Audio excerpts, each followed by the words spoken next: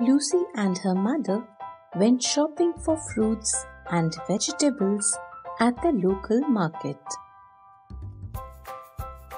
Lucy is carrying one basket in which they will put the fruit, and her mother is carrying the second basket in which they will put the vegetables.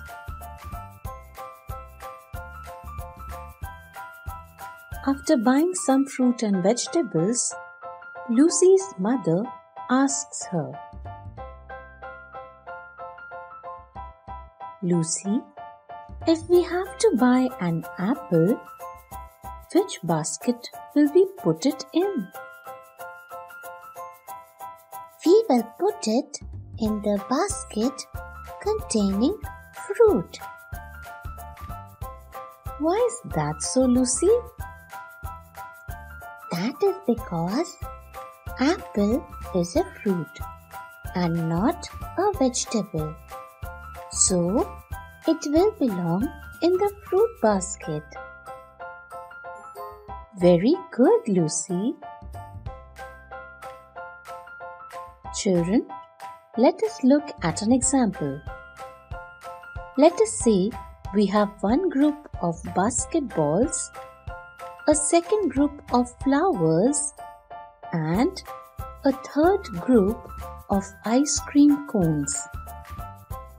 We have to place the following objects: a basketball, an ice cream cone, and a flower in either of the three groups. Let us look at the first object, which is the basketball. In which of these groups should we place it? Let us look at the first group. Because there are all balls in this group, so the first object, that is a basketball, will belong with the other balls in the group. Let us look at the second object, which is an ice cream cone. In which of the three groups should we place it? Let us look at the first group. It is a group of balls. An ice cream cone is different from a ball. So, the second object, which is an ice cream cone, does not belong to the group of balls. Let us look at the second group. It is a group of flowers. A flower is different from an ice cream cone. So, the second object, which is an ice cream cone, does not belong to the group of flowers.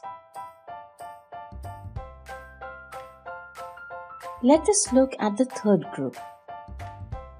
Because there are all ice cream cones in this group, so the second object, which is an ice cream cone, will belong with the other ice cream cones in the group.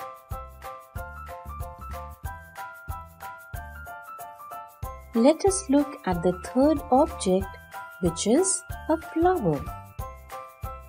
In which of these groups should we place it? Let us look at the first group. It is a group of balls. A flower is different from a ball. So, the third object, which is a flower, does not belong to the group of balls. Let us look at the second group. It is a group of flowers. Because there are all flowers in this group, so the third object, which is a flower, will belong with the other flowers in the group. Now, let us have some fun through this activity. Put each picture in the correct group by joining.